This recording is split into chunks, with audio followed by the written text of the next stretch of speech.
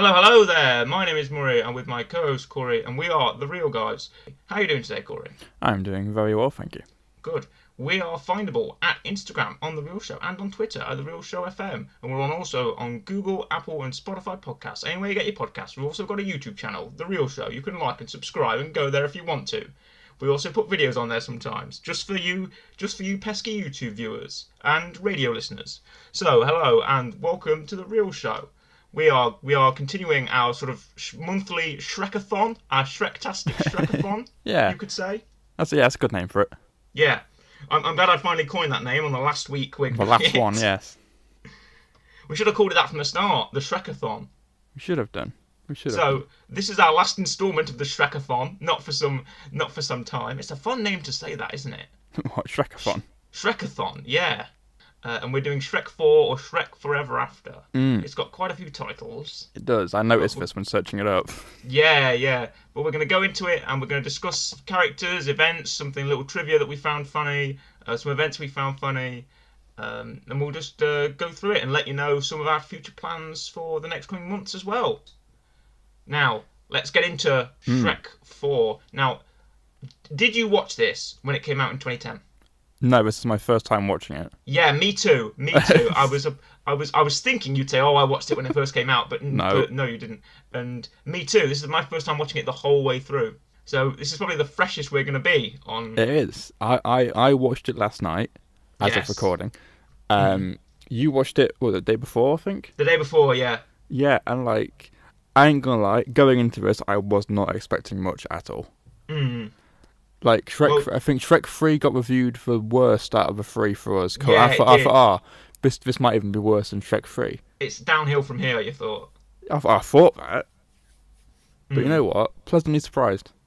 Yeah, me too. Very much pleasantly surprised on how good this one is in comparison. It's chalked up to a couple of things. Yes. First off, the animation. It's the best it's ever been with Shrek. And I know certain things are hard to animate. If you'd like our first little sprinkle of trivia, perhaps. Oh, a little tidbit.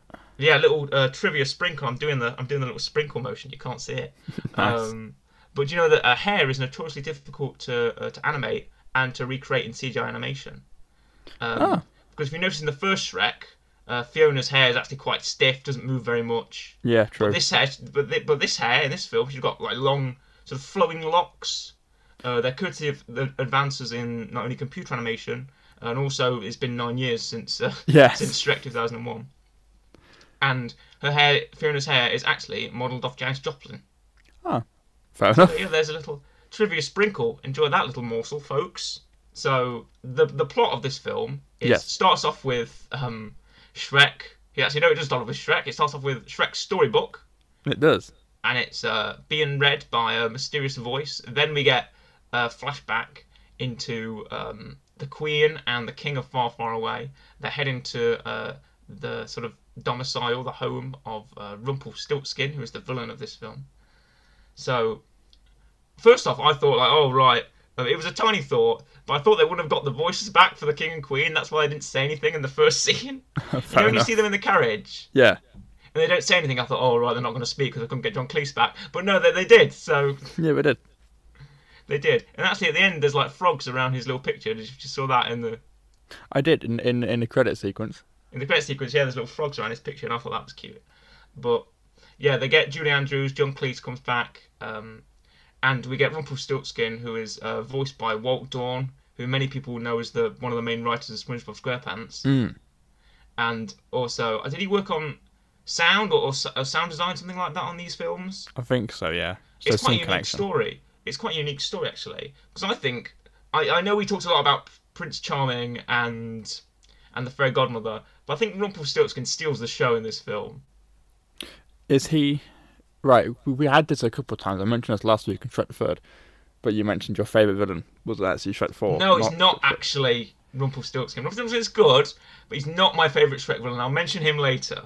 I have a favourite, but I don't. Well, I'm not a favourite. But I have a favourite in this film, but I don't think it's going to be the same one as yours. Oh right, sure. But Rumpelstiltskin was voiced by Walt Dohrn, who actually did when some person will do a voice for a character before the actual actor will come in and do it. Yes. Like Walt Dohrn did that for Rumpelstiltskin, expecting some highbrow celebrity to come in and fill over for him. Yeah. But when they were actually watching the film, the test reels of the film, they liked his voice so much they decided to keep it. I mean, it fit. It fit, yeah. And many people could have seen that as lazy, but actually I saw that as a great move because the voice matches the character much more like the voice of, I don't know, and I'm trying to think of Orlando Bloom or whatever, whoever they could have gotten to do the voice, whatever A-list celebrity they could have got to do the voice. Walt Dohrn's voice matches it much better because he sounds conniving, he sounds cunning, he sounds really like he's got that sort of high-pitched, waily, screechy voice, and that just fits the character, fits the design, and it fits the motivation of the character as well. I mean, it was I knew nothing, literally nothing about this film when I watched it. All I know is Shrek has kids. Yeah. Because it's revealed in Shrek 3. Did you know the memes? I knew the do the roar, and that was it. Do the roar. That's all I know from this film. I thought we had we were bound to go into that at some point, which weren't we? Literally gets said loads of times. Like, loads of times. Because not only does it get said at the start, when it's saying Didderor, and then he keeps repeating Didderor, and then right at the end of the film, it comes right back to that point in the film. What is that? What is the age of that child? I've seriously got some questions about that child. I know he's not my favourite Shrek villain, but he might as well be. I don't know. That man looks like that man is not the father of that child. That child looks like he's about 70 years old. Or like a middle-aged man in a child's bonnet. I mean, it's... Yeah, so I literally, that's all I knew. I was like, okay, right. And then literally, I was like, okay, what, is this going to be some weird thing of like Shrek now has to figure out what to do with kids or something? But no, because literally you don't really see his kids in this whole film because they don't exist. No, you don't see his kids very much. And I think this is more about Shrek's deconstruction of Shrek the character, as opposed to Shrek kind of can Shrek be a good father? It's and I like that. I don't like it's the story of can Shrek be a good father? Shrek's sick with family life. It's Shrek's sick with family life, but here are the consequences, and here's how Shrek learns from that. Shrek signs away a day of his life so he can get one day as an ogre where people are scared of him again. Yes. And it's like boom. And Shrek's running around, but he falls, first off. He does fall. Lands on his keys. Yeah. Shrek has keys, apparently. He does. I don't know what for. Maybe this for the swamp door, you know? Does that have keys? I'm not even sure. But he does say the famous line, "Get out of my swamp." He does, actually. He does. When the witches arrive, he goes, "Get out of my swamp!" I was waiting for that one. I was waiting for that one. Yeah, and it's just this weird thing of like Rumpelstiltskin takes away the day Shrek was born, and so like Shrek doesn't save Fiona, and Shrek never meets Donkey, even though literally every single character just happens to turn up in the same place anyway, even though they've not met each other. Exactly. Well, I think far. I don't know whether like far away or the land of the fairy tale land is a globe. Is it flat? I'm not sure. Because like literally, Donkey's seen first, and he's dragging the carriage. Yeah, like Donkey's got the carriage with Shrek. Puss in Boots is with Fiona. Yeah. Gingy is he's just fighting over gingerbread horses. Yeah, I thought that was cool. I thought that was a nice gag. The fact that gingerbread man's turned into this like gladiator figure. Yeah. Fights with this broken lollipop, and I thought that was cool. Pinocchio is around and tries to become a real boy and doesn't. Yeah. And who was? I think the magic mirror's around as well. I think that's everyone. Yeah, he is. Oh, and Dragon appears at the end as well, because why not? Oh yeah, Dragon does appear at the end, which is cool. It's like, so everyone's here, just no one knows each other. Yeah, everyone's in different... It's very... I want to say it's a time travel story. It kind of is a time travel story. Or like an alternate dimension where Fiona rescues herself and... Yes. You get that sort of the change in dynamics of characters that you previously knew, which is always good. It's this weird thing of like, and it's not what I was expecting at all. I was like, okay, right. Obviously, Rumpelstiltskin's going to be this evil person. You can tell from the start. I was like, okay. Yeah. And I was like, oh, okay, this is going to be Shrek's just going to have to find Fiona, and he's going to have to try and convince Donkey and everyone else what he's on about is real. And then literally he finds Fiona straight away. Yeah. With his other ogres who just happen to be like below the ground or something. It's like, well, the ogres are hiding in this valley or whatnot. You've got John Hamm ogre. I thought they were, at first, when Donkey gets swept in the trap, I thought, okay, they're underground. But then the witches fly over trees and you can see them. So I was like, okay, they're just in the woods, I guess. They're hiding in the lower section of the woods. Yeah. I thought they were underground too. So when the witches were flying over, I thought, what, they're not going to see you because you're underground? Yeah. Oh, wait, you're in some kind of valley? I don't know. And I was like, okay, fair enough. And Fiona's leading this charge to try and get far, far away back. Yeah. And then Rumpelstiltskin is in charge of the whole Far, Far Away. He's the king of Far, Far Away he is, now. Because he got the kingdom. He got his massive palace. He's got all the witches around him. He dances having a DJ party. Yeah, he's always having a party. All the witches are dancing in the club. He's wearing a big wig. He's quite fun. He's very fun to watch. He's a very fun to watch villain. He's an interesting villain when it comes to Shrek.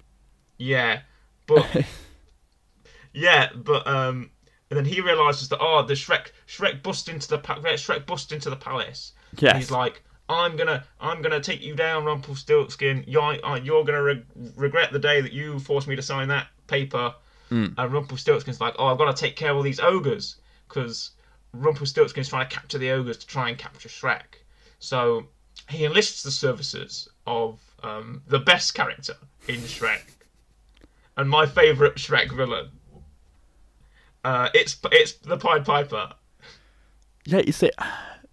So I love the imagination and the creativity of turning the Pied Piper into this bounty hunter mercenary character whose special power is to force you to dance until presumably you either die or you either get where you need to go.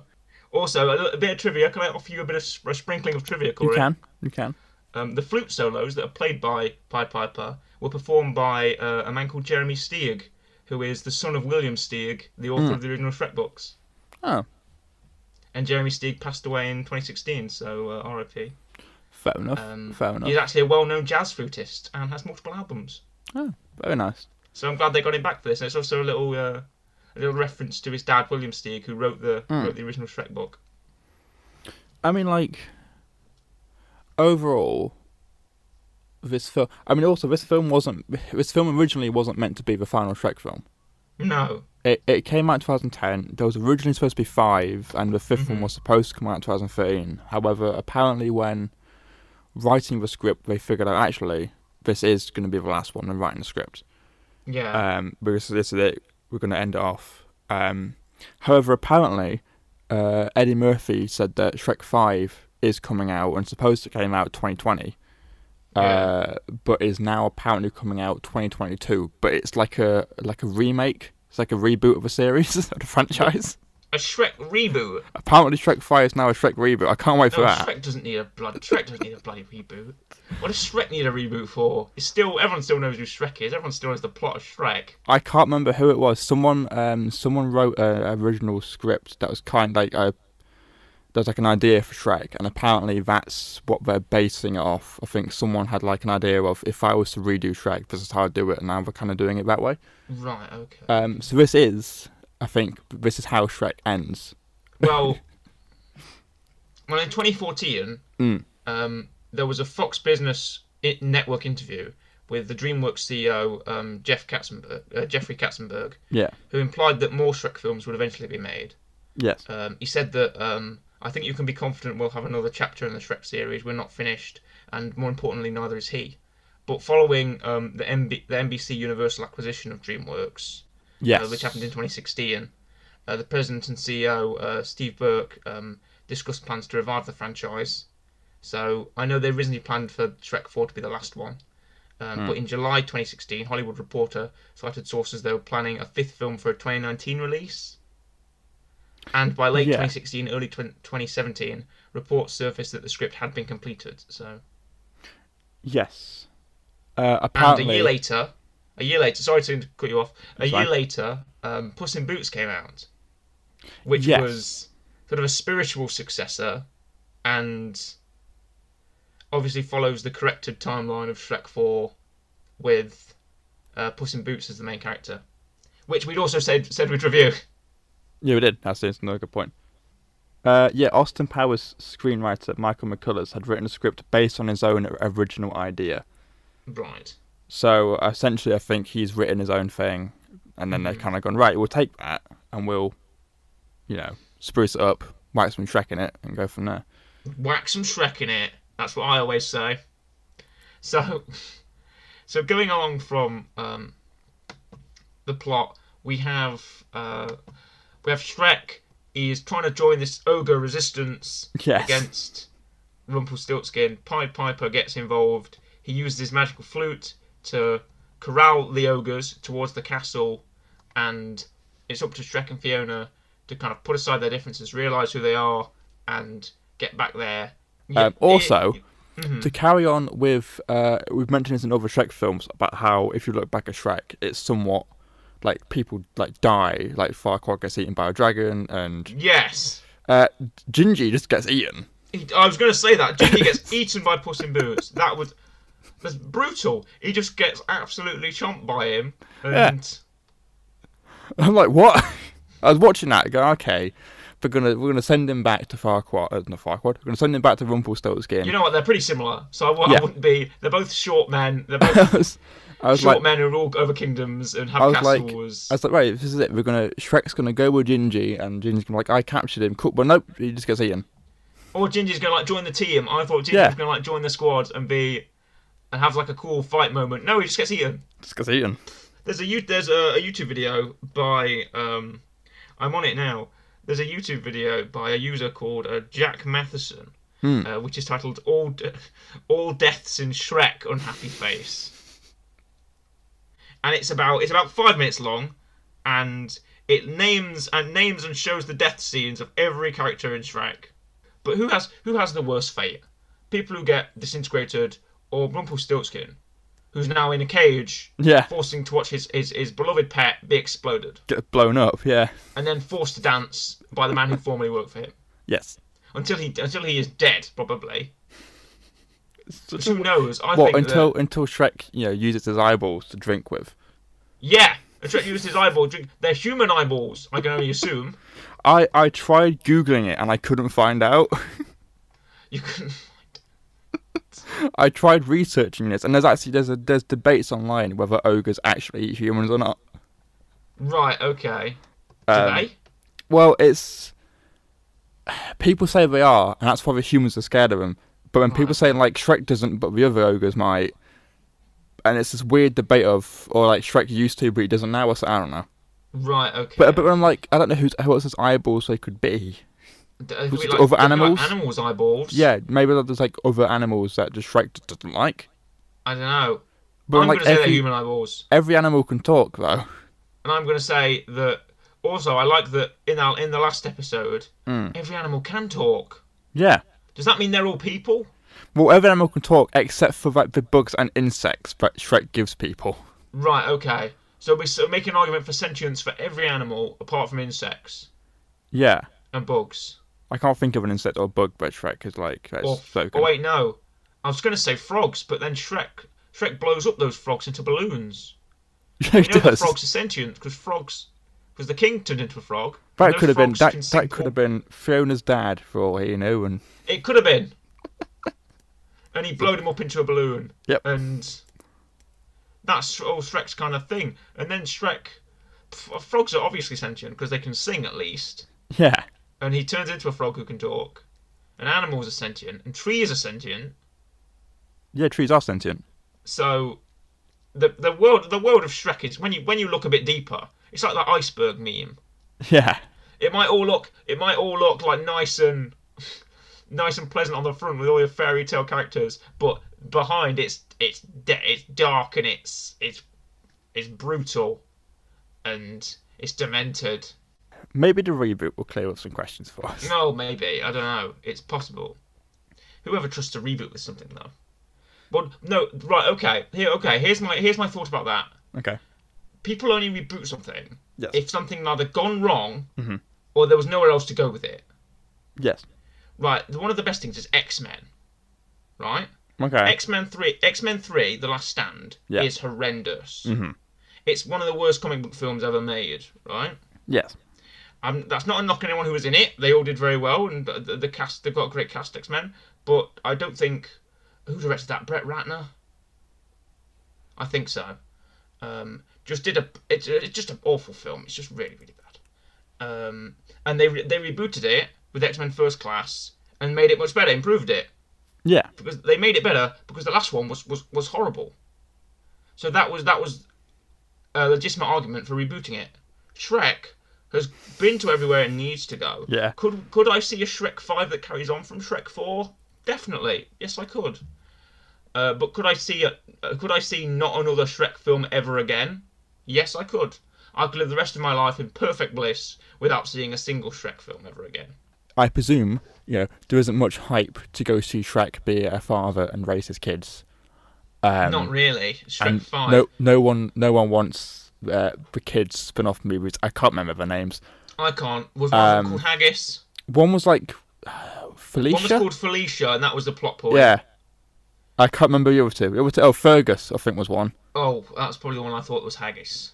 I think Fergus, Felicia, and another one began with F, and I don't know what his name is. I don't know. Fred. I reckon, right, what's happened is they've gone, right, Shrek's big. Like, meme-wise, Shrek's big. Shrek's big. I thought you were just talking about his size in general. For a second. I thought you were referencing the fact that Shrek is tall and quite large. Shrek's big. Correct, he is. If they pick their time where, like, no animated movie is, like, coming out, or, like, not a big one. So, how, like, sometimes Disney and Pixar release one as, like, not a main franchise. So it's not like a Toy Story or, like, a Frozen or something. Yeah. But if they pick a year when, like, not like a major animated film's coming out, I'm telling you, Shrek 5 will win, like, the Oscars. Bring Shrek back, guys. Should we front everyone's doing, like, a campaign now, right?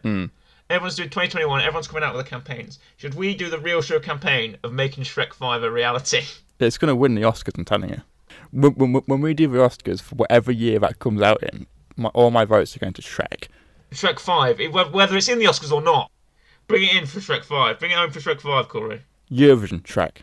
No, the World Cup, Shrek. Shrek's going to do it. It's coming home. Shrek's bringing it home. He's Scottish. I don't know. Does it count? Yeah. So, but Mike Myers is English, so I guess it does count. Olympics, Shrek. Yeah, Shrek. Shrek on the bobsled. Shrek just is the bobsled. Why is that the event that came to your head? I was thinking of Cool Runnings. For the rhythm, for the rhyme, getting up, it's ogre time. But with everything on the Real Show, yes. After our very eloquent and very educated review of the film, yes. We like to bring you a weekly rec, do we not? Murray, again, it's happened last time. We need to rate the film. Oh, damn! Right, okay. Well, this has been pretty straightforward, I think. Yeah, I mean, I gave Shrek 1 a 7. Yeah. I gave Shrek 3 a 6.5? I can't remember, actually. I reckon this is either on par or maybe better than the first one.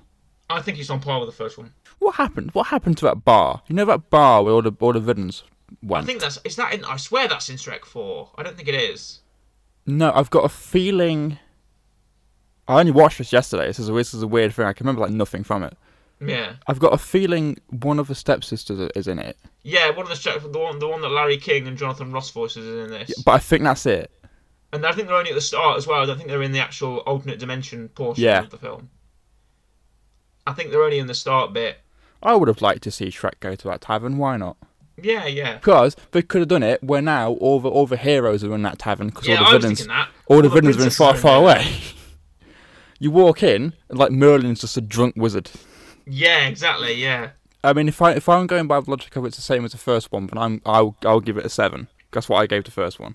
Okay. I believe you gave the first one a 7.5. 7.5. I don't know. I was gonna give it something better. Oh. Shrek 2 is still the best. Shrek 2 is the best one. Of course, Shrek 2 is still the best. But this goes. I'm gonna give it a 7.75. Oh, okay. So just better than the first one. just better than the first one. I think it just pulls it home just better than the first one. And I think it's a good place to bring in our weekly rec, which is a your weekly turn. rec and is my weekly rec. So would you like to know what that weekly rec is, Corey? I would. And is it connected to Shrek? It is definitely connected to Shrek. I know it's not December yet. Okay. And we might actually review this, but it is Shrek the Halls. Oh god, I forgot what existed. Yeah, the Christmas Shrek special 2007. Shrek the Halls. It's one of my fondest Christmas memories of 2007. Watching this when it aired. Is this going to be like our like Star Wars Christmas special, where it's just like we're going to watch this like weird thing at Christmas? I think it came with either the DVD for Shrek 2 or Shrek 3 as like a bonus feature, right? Fair enough. And I watched this at Christmas on Christmas Eve, and I can remember it was the funniest joke in the world.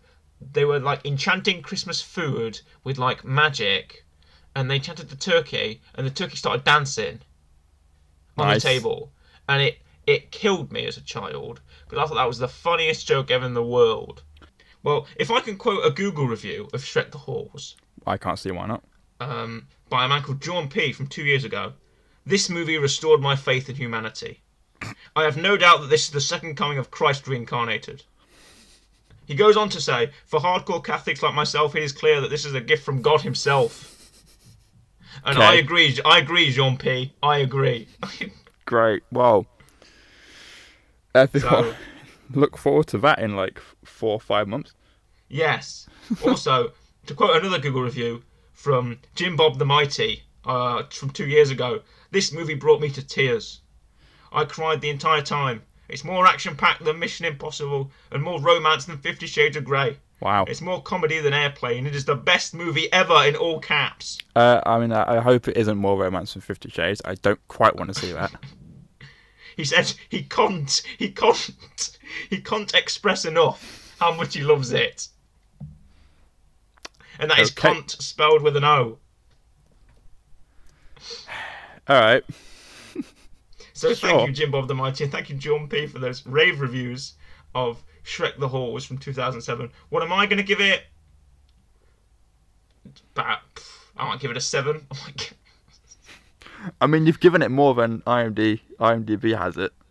Yeah, 6.4, which is probably Yeah. accurate. But everybody comes back. Mike Myers is back. Eddie Murphy's back. All the voices are back. It's got Gingerbread Man and Pinocchio, and we'll watch it. We'll watch it come Christmas. Cast our minds back to this, dear listeners, when it comes Christmas time. We shall watch Shrek the Halls. It'll be our Christmas review. Great, can't wait. Yeah, neither can I. So, enjoy that. It's a goodbye from me, goodbye, and a goodbye from Corey. Goodbye.